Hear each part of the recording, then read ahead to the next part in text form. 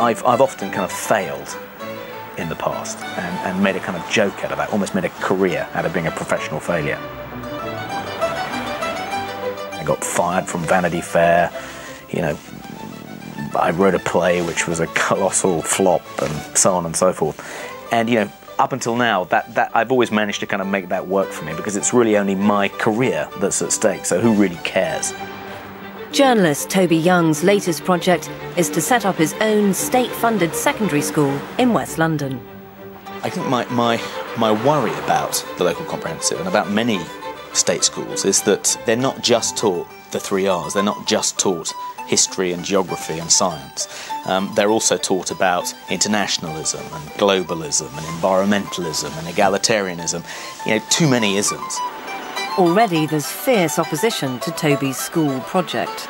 I tell you what, Toby, it's not just a question about education, it is a class issue. We've had 45 years of comprehensivisation. The British English class system is stronger than ever. It hasn't worked. It's going to be tough. Has the man famous for his book, How to Lose Friends and Alienate People, got what it takes? I'm engaged in a project that I passionately don't want to fail. I mean, there's a huge amount at stake. I mean, if I fail, if I can't do this, if this group can't do this, given the advantages we enjoy, I think other people thinking about doing this will conclude, well, it just can't be done. So I really want to succeed, more than anything else I've ever tried before, I think. Toby may have a reputation for alienating people, but he's managed to persuade a group of local residents to join his scheme.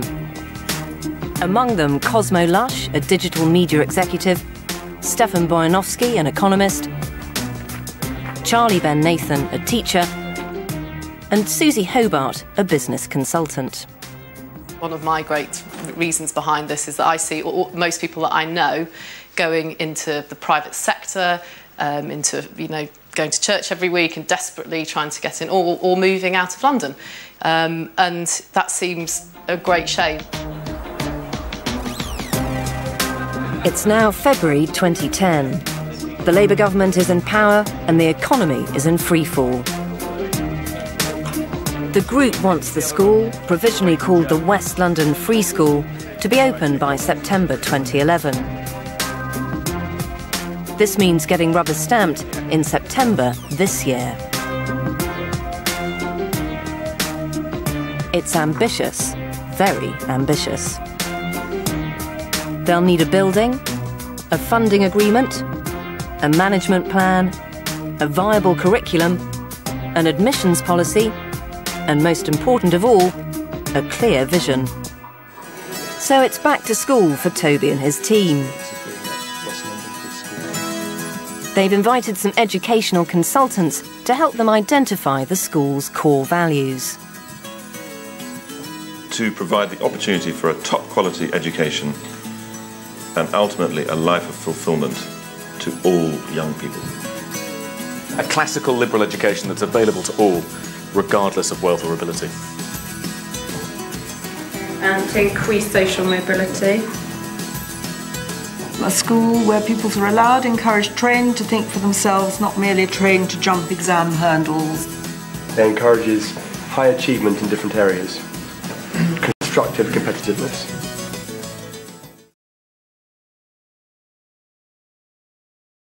One of the first free schools in the country has opened in the capital this morning. The West London Free School in Hammersmith was set up by parents and teachers. Today's the first day of term, and Carl Mercer has been speaking to staff and pupils there. When you're this age, new school is daunting enough. Day one of big school can mean lots of new challenges. But for these pupils at the new West London Free School, there's an extra focus on them.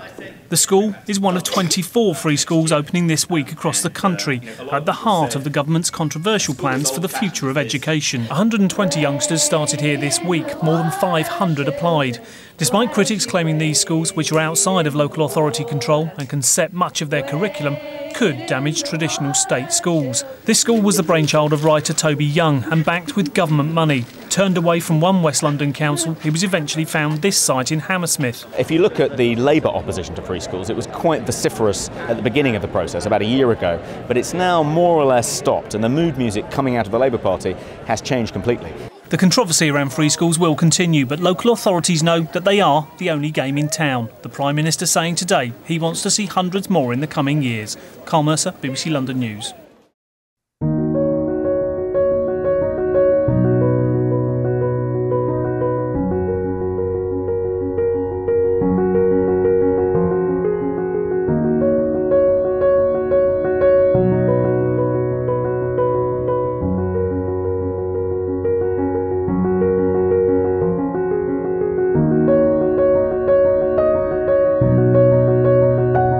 I started at the West London Free School in 2011 and I'm now at Jesus College, Oxford, reading classics.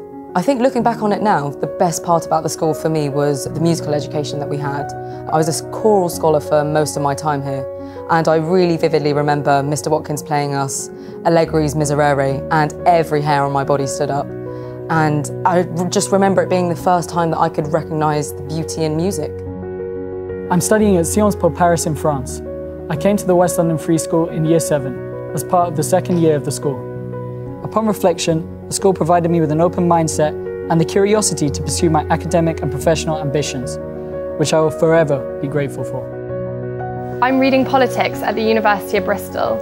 Studying history and politics at the sixth form prepared me really well for higher education.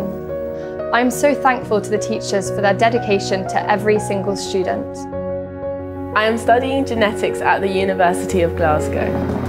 The West London Free School introduced me to music and other co-curricular activities that I wouldn't have had the opportunity to experience elsewhere. I feel so privileged to have been part of the school's first cohort and to have experienced a broad and balanced education. I'm currently studying economics at UCL, and when I joined the West London Free School in 2015, I was not only new to the school, but I was new to London too. But everyone was so welcoming and I quickly found my feet here. When I look back at my time at the school, I'm so grateful for the education I received and the friendships I made. I have just finished a BA in advertising. As a music scholar, I was thoroughly inspired by the music department. I have a lot to thank the West London Free School for.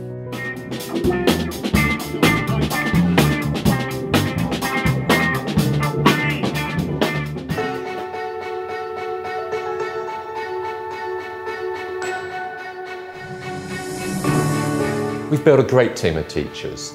They're expert in their subjects, they hold the room well, they love to teach. And we have so many fantastic departments. It is impossible to attend one of our pupils' concerts or end-of-year art shows and not be blown away by the incredible level of attainment and accomplishment. The team have been resilient and flexible, and when something hasn't worked, we have consulted, taken advice and made the right changes. We are in such a better place now. And as a result, our secondary is one of the most popular, oversubscribed, non-selective state schools in England. Our initial GCSE and A-level results were strong and have improved rapidly. We now get outstanding GCSEs and our percentage of the top A star to A grades at A-level are significantly above national average. Every year, we get the vast majority of our sixth formers into the top universities in the country, as well as some of the best institutions to study music and art. Thank you so much for everyone who makes a difference to the school.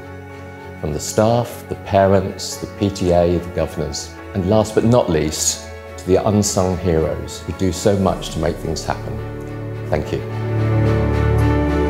Perhaps the most distinctive thing about the West London Free School is our curriculum. We have an academic curriculum for all, designed to give pupils a core knowledge of the world they inhabit, and an introduction to the best that has been thought and said. 10 years on from our founding, I'm delighted to say that the curriculum vision is flourishing. What is more, we've played a significant role in national debates.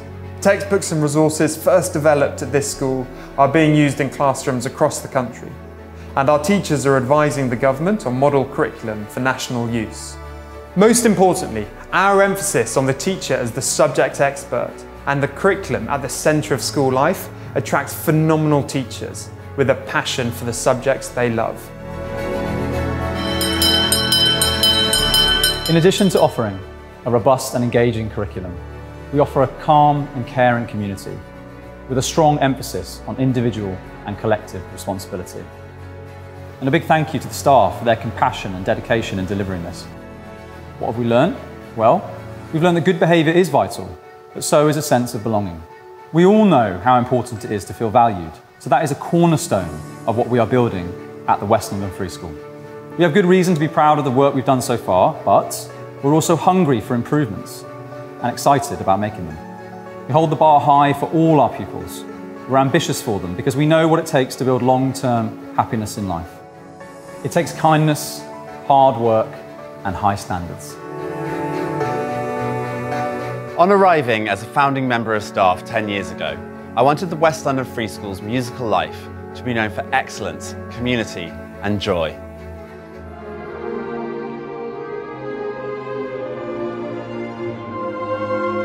Music has been at the heart of our journey as a school over the last 10 years, and I've loved every minute so much.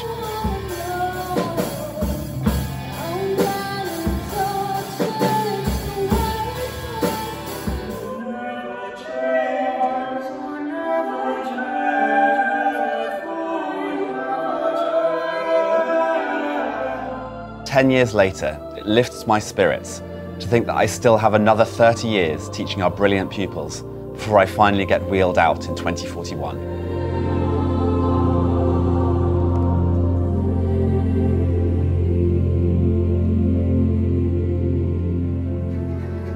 Creativity is central to the art curriculum at the West London Free School.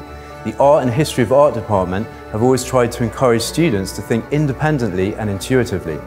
The mural, which celebrates 10 years of creativity at the West London Free School and made by the art department, has been inspired by artist Frank Stella. I particularly like the marrying of maths with the visual elements.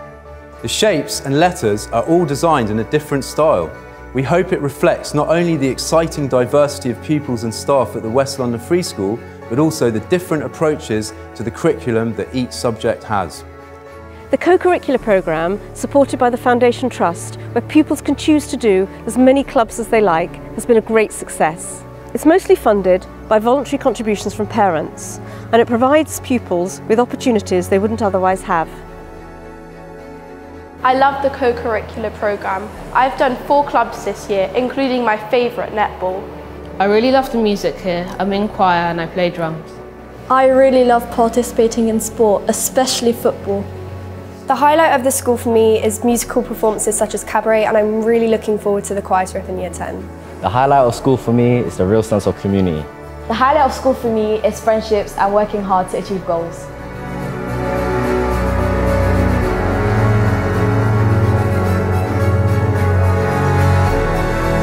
Happy 10th birthday to the West London Free School. Happy 10th birthday to the West London Free School. Happy 10th birthday to the West London Free School. Happy 10th birthday to the West London Free School. Happy 10th birthday to the West London Free School.